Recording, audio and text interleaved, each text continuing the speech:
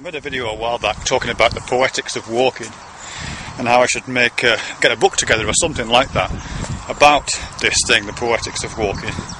And I'm doing some more thinking about it, and I might actually have a go at that. I don't know if it'll be a book or whether it'll just be a series of videos or conversations or whatever, but yeah, so I just want to spend a couple of minutes thinking about what I mean by that. I mean, when I talk about the Poetics of Walking, I'm talking about it the same way that people like Gaston Bachelard talk about Poetics of Space or Poetics of Reverie, which I've mentioned before.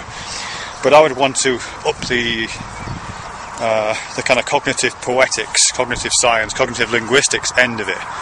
When Bachelard and his mates are doing it, they're very much coming from I guess they're coming from a kind of psychoanalytic perspective ultimately. But you know, I would want to use all of the findings that's happened in linguistics and in phenomenology and in neuroscience over the past 15 years to kind of support that empirically, if you like, really.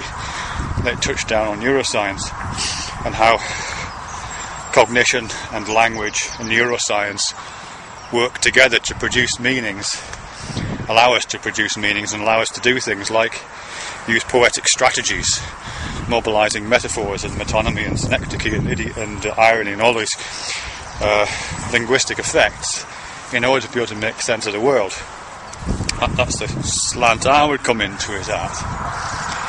And the way you do that, or at least the way I would choose to do that, is I would basically be looking for examples in the world of the way that certain concepts are used about walking.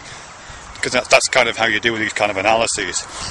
You have to kind of adopt a bit of a kind of Martian mindset and pretend that you don't really know what these words mean in order to see how they're being used, because it's the use of these words and the use of the concepts they refer to that's important, not what you think about them before you go in. How are people using it? So it's a bit like if you were a Martian or an alien and you didn't know anything about human culture and you came down to a field and the first thing you found was a toolbox, you know, a toolbox.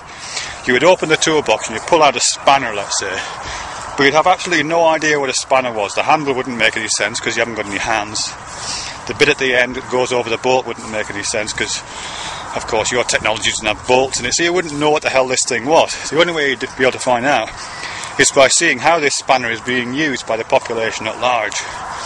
So you'd observe people using it, and sure, yeah, sometimes they would get hold of it with these little fleshy appendages and apply leverage to turn these bolts, turn the nuts off these bolts to dismantle things or assemble things. But sometimes they'd be using it as a kind of impromptu hammer, if they're anything like me at least, you know, turning it sideways and bashing a nail in with it. Or sometimes they'd be turning it around the other way and levering off the top of a tin of paint with the handle bit of it. Or, I don't know, just using it as a I can't think of any other uses. Maybe throwing it, you know, as a way of expending energy or as a way of getting their frustrations out. Or maybe using it as a weapon. In that film, what's it called? Hell Drivers. It's no black and white film about truck drivers. There's a scene where this guy is trying to threaten this other bloke. A driver, he opens the cabin door of his van to assault him, and the driver, who's a good guy, has got this massive spanner in his hand. He's just kind of holding it like this, you know. Clearly a threat, you know. So it's there's a potential for using this spanner as a weapon, or as a kind of signifier of manliness, you know. When I was a teenager, I used to read motorbike magazines, and there's one called Bike, B-I-K-E, and the cartoon in the back pages of Bike was a character called Ogre, who was a motorcyclist, you know, a greasy biker, very manly, good guy, you know, but he always used to carry a spanner in his back pocket, this cartoon character, and that was a kind of signifier of a certain kind of manliness, which I've certainly adopted. I still carry a metaphorical spanner in my back pocket, which I metaphorically pull out on occasions to signify how manly I am, pretty much like I'm doing now, by using it as an example. Okay, so yeah, so anyway, that's kind of how you do a certain kind of analysis. You see how it's used you see how a concept is used as if you're a Martian. Now do the same thing with words and concepts, particularly to do with walking.